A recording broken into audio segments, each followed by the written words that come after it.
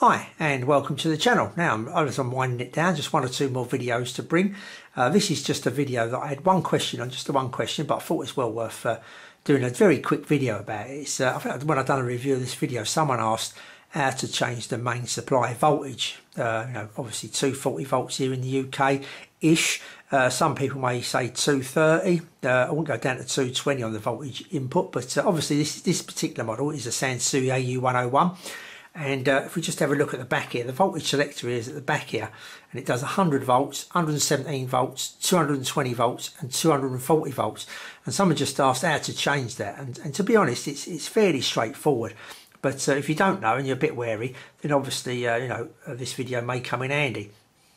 It's very simple on this one. Now, this particular voltage selector is on the back.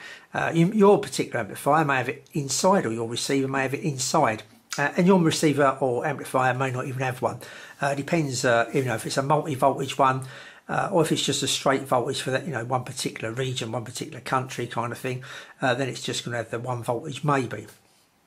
Right, so on this one, like I say, we've got a choice here. So I'm going to show you how to change it. The best bet, like I say, is to find out where your one is, if it does it and where it is. And the best bet for that is probably to go to HiFi engine, the website HiFi engine, and download the service manual if you can find it. There's plenty of service manuals there. I'll be surprised if you can't find it. You'll be a bit unlucky, but you may be able to find it somewhere else on the internet and find out if it's got this voltage selection on it, if not, and whereabouts it is, if it's on the back or if it's actually inside the amplifier. Like I say, this little bit here could actually be tucked away on a board inside the amplifier, so you would have to open it up. So for this one here, it's just literally a screw to undo this little bracket that's holding it on. So if I just do that,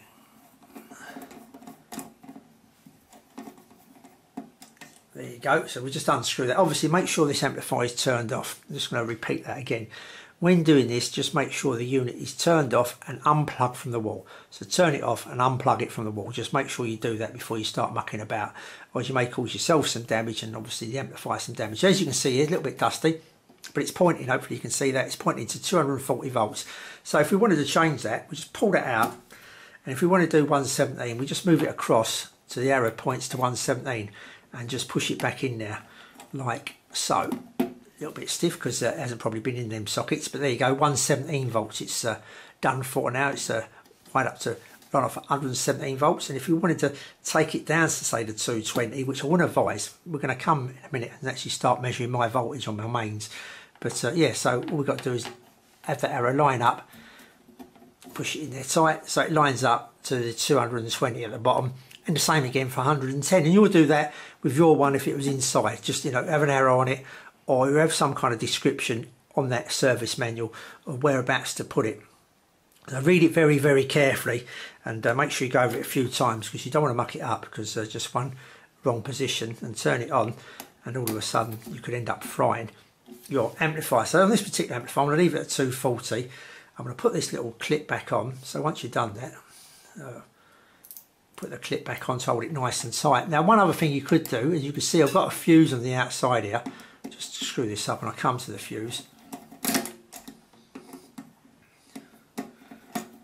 You could make sure that is in, don't overdo this, just nice and tight.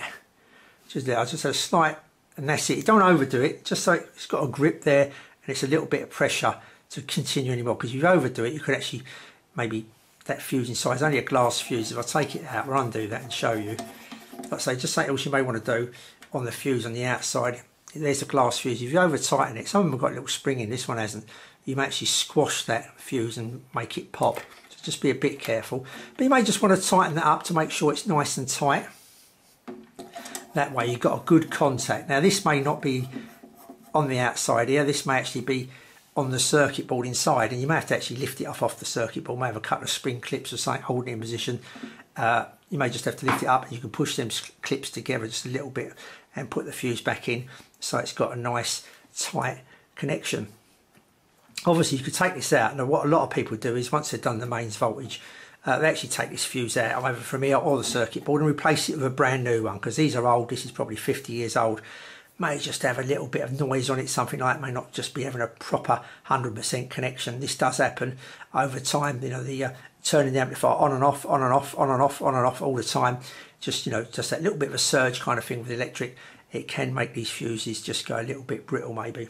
And sometimes it just pops them, sometimes it, they actually pop, they break, and you have to replace the fuse, even though there's nothing wrong with the amplifier. It's just all that sudden little surges on and off, they just get a little bit on the brittle side. Don't forget, these are 50 years old, and that goes for the ones that's inside on the board as well. You may want to change them, but a lot of people really don't want to take the lid off. Be very careful you do take the lid off. Like I say, make sure it's all turned off, but if you can get access to the outside. Now, this has got 240 or 220. Now, some of them have got 240, 230. Which one should you have it on? Well, that's entirely up to you, really. But what I'm going to do is actually test the voltage of my mains. And I'm not going to get the meter. Let's just grab the meter. I'm not going to get the meter and just stick these two probes in the socket in the wall mains. There's no need for me to do that with this particular amplifier. If you've got an amplifier like this, it's got a switched or unswitched outlet on it. There's a switch and unswitched. So this unswitched means that as soon as I plug this in, the voltage, whatever it is on my mains, will be coming out of here. So if my mains, for instance, is 240 volts, 240 volts will come out of here without me even turning the amplifier on. I would have to turn the amplifier on, then the 240 volts will come out of here as well. So what I'm going to do, I'm going to get my meter, I'm going to hold it like that so you can see what it is. And all I'm going to do is, I'm going to, with it turned off, don't forget, make sure this is turned off. It doesn't matter which way around you do it. It's just push me two probes into that switch, like so. Now, last time I did this, which is ages ago now, when I first moved it, it was about 237 volts. So that's why I put it on 240, just in case it peaks a little bit and keeps it, you don't want it on 230, it's just 7 volts too low really. So let's have a look. I want to plug this in. Be very careful when you do this. Maybe your best bet is just to leave the meter laying on top, something like that, and taking the reading, and unplug it and taking the bits out. If you wanted to do this, and make sure you don't short anything out, and you've got your meter on the right reading. My one's 750 volts AC, so it's something maybe you don't want to do. So you may just want to be maybe, just, I don't know, just take it, just side with the 240 volts. This is what I'm trying to get at. Maybe it's just side with the 240, because I think, it's supposed to be 230, 240, somewhere around there. So if you go 240, you've edged on caution, and you're not really, the amplifier ain't losing much power at all. Just a very, very small percentage of power probably lost, if anything. So anyway, we're going to plug this in, if I can find the plug. Oh, I've got it all set up. So here we go. Just double check. And it's on there.